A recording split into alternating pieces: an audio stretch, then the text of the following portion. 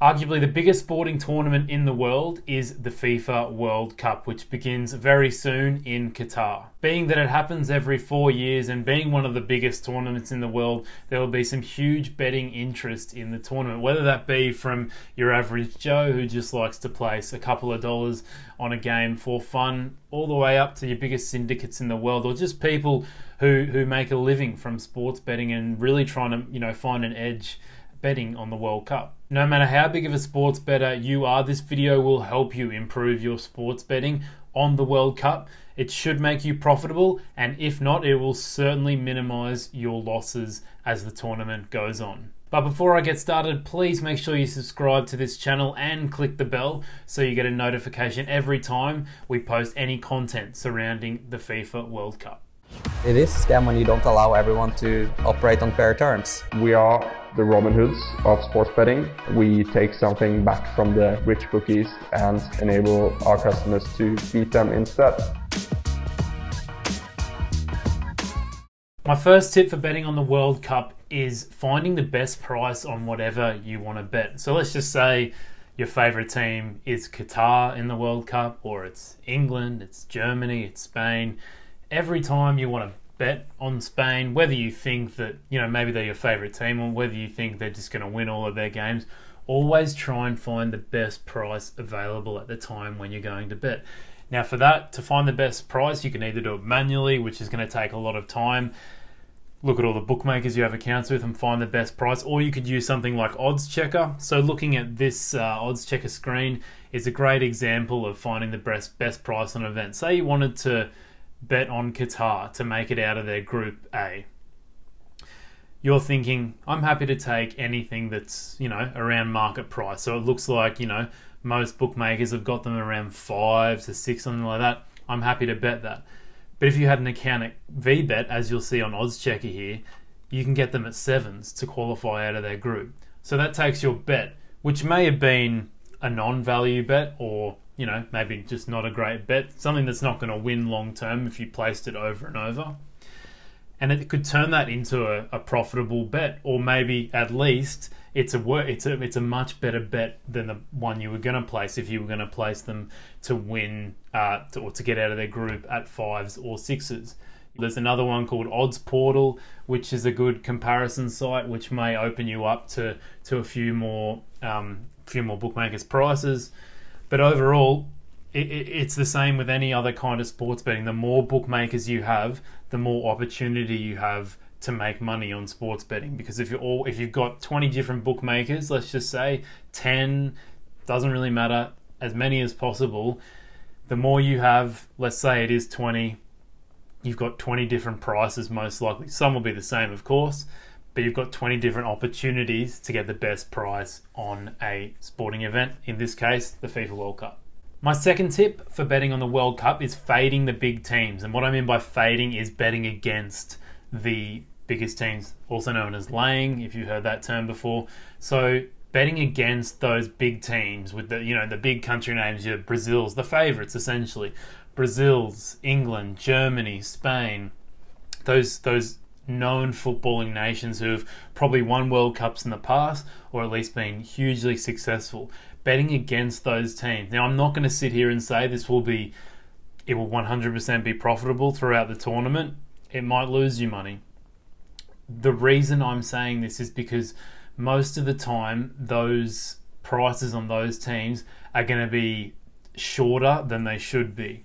Why do I say this? Because most sports bettors are coming from those nations when they're betting on the World Cup. Think about England, for example. It's a huge nation. United States could be a good example of that in the World Cup. These teams that have got huge followings, bigger than smaller, some smaller nations like Australia or something like that. Maybe Australia's not a great example, but I'm sure there's nations that are much smaller than Australia out there.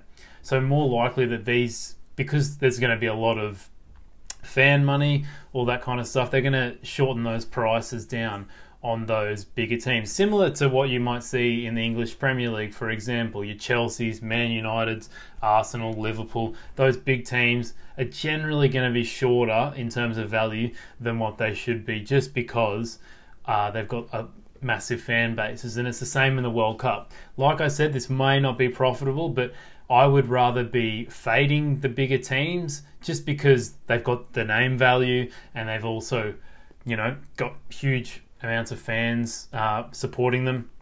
Other thing to note with the big teams too is, you know, yes, they're better than the other teams, but also this isn't like a regular soccer season. Let's just say the English Premier League, for example. You know, the Man Cities of the English Premier League are not really comparable to like a Brazil or an Argentina or a France of the World Cup. Man City have played so many games together as a team. They've had the same manager for a long time. They're the best in the league because they've got all these systems in place that the players are well aware of. They've played a lot of games together. You compare that to a team like Brazil or France. Yes, they're the big favourite for the tournament, just like Man City are for the EPL, but they don't have those repetitions together like they would. So obviously the odds are going to reflect this in a lot of ways, but when you're betting on individual matches in the World Cup, just keep in mind that those bigger teams are most likely going to be shorter than what they should be. Tip number 3, get prepared for the tournament a little earlier than everyone else, especially if you're someone who's maybe not a professional sports bettor, or, you know, just someone that has a lot more time on their hands, maybe a university student of some kind. Maybe you just study full-time and don't have any jobs on the side. You just got a bit of spare time. Get ahead of the market a little bit and start to prepare for the tournament, because there will be some prices out there weeks, maybe a month before the tournament, that are slow at adjusting just because the popularity is not there and the big players aren't there trying to bet these games. For one, the European season doesn't end till about a week before the World Cup, so that basically gives syndicates or big players a week to prepare for the World Cup. Maybe, I mean, I'm sure they can prepare earlier, but they're not going to be fully focused on those tournaments until that week the tournament starts. And then there's also a lot of unknowns about Qatar. It's not a place where a lot of football's played, or at least a lot of popular football is played. So it's an unknown location, unknown pitches, unknown travelling distances between stadiums, weather. These are things that you can start to factor in now when you look at all the odds. And, you know, maybe odds don't reflect I'm sure if an Mbappe got injured, the odds would reflect, you know, the odds would go up on France to win the tournament. But maybe some of those, you know, those lesser nations, if there's a player that goes down injured, they could be holding some poor prices there that you could potentially lay yourself. So these are things that you can look at. If you do have time, prepare a little bit earlier, because a lot of these odds have probably been out for years. You know, these markets, these World Cup winning markets, have been out for years at a lot of bookmakers. So I'm sure there's some poor prices in there. Tip number 4 would be to watch the round 1 games, the first group games essentially, and a lot of the market reaction will be off those first games, because these teams don't have a massive preparation going from European football or, you know, their regular league football into the World Cup. These players haven't played much football together, if any. So look to maybe favour the teams that have played a lot of football together, but also try and get a read off those round 1 games. Maybe you get a shock upset that literally is a shock upset, and it wasn't because the team played too well. They just, you know, as we know, football, it's a low scoring game and some shock results can happen. So maybe you can make some adjustments off those first games. Let's just say England, for example, England are smashed in their first game and they actually played really well and deserved to win. The market's probably really going to flip on its head there and not favour England for the rest of the tournament, or at least be a little bit low on them. So this is just an example of things that you can look at and really try and gauge, get a read on a team nice and early to see, you know, whether their round 1 performance, which should have a huge influence on the rest of their odds as the tournament goes on, is either an overreaction or an underreaction. A lot of the bookmakers will leave their odds up for the second round of games, for example, so you could see that as an opportunity. If you see Brazil's playing unbelievably well, let's just say, you could look ahead to their round 2 game while they're in play and bet them then, because, you know, as the days go on, I'm sure those odds would drop if Brazil played really well, for example.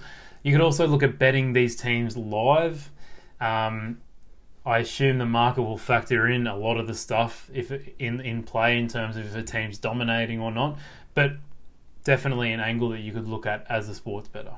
My last tip for betting on the World Cup is just being wary when you're looking at subscribing to a tipster or a tout for their tips on the World Cup.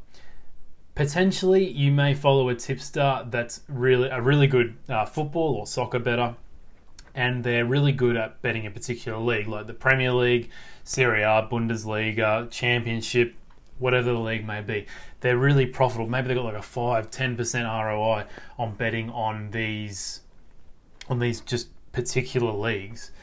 So they may think, all right, you know, I'm doing well on the Premier League this season. Now I'm going to create a subscription package for the World Cup. There's a huge difference about betting on the World Cup or international football and betting on league football. The reason they may be, let's just say, really profitable in the English Premier League is because they know all the players, all the teams, all the managers, home and away kind of records, looking at, you know, how certain teams performing at home and away. Whereas you then go to an international game and you've just got completely different conditions. Not only are you in a different country, they're surrounded by different players. How well does, for example, let's just say a lot of the Australian football players will be coming from the Australian A-League. How well do they know that league, and would you trust a bet for or against the Australian football team when they're kind of just concerned with the EPL and their normal, you know, day-to-day doings? So I'm not saying don't follow a tipster. I'm sure there are profitable tipsters out there when it comes to international football. What I'm saying is just be wary. Do a little background check on your tipster that may be very profitable in some other leagues, and see if they've had, you know, previous experience betting on international football. And yeah, if that's something that you can see as being profitable, or whether it's just you know, something that they're looking to expand on and maybe they're not as confident on as let's just say one league that they've been betting on normally. And they are my 5 tips for betting on the World Cup. Before I go, I will mention that yes, Trademate Sports is a good tool to use. Also, I don't want this to turn into a plug for Trademate Sports, but yes, that's a good software to use, kind of tracking the sharpest bookmakers around the world, and you know, working in real time to find the best prices on certain events, and some edges here and there that will pop up through injuries or form and all this kind of stuff. So that is definitely a valid tool to use. But thanks for watching. Please, as I mentioned before, give the video a like, subscribe to the channel, click the bell. There may be some content coming throughout the World Cup on this channel, so please make sure you click the bell so you get notified to all those new videos coming through. Thanks for watching.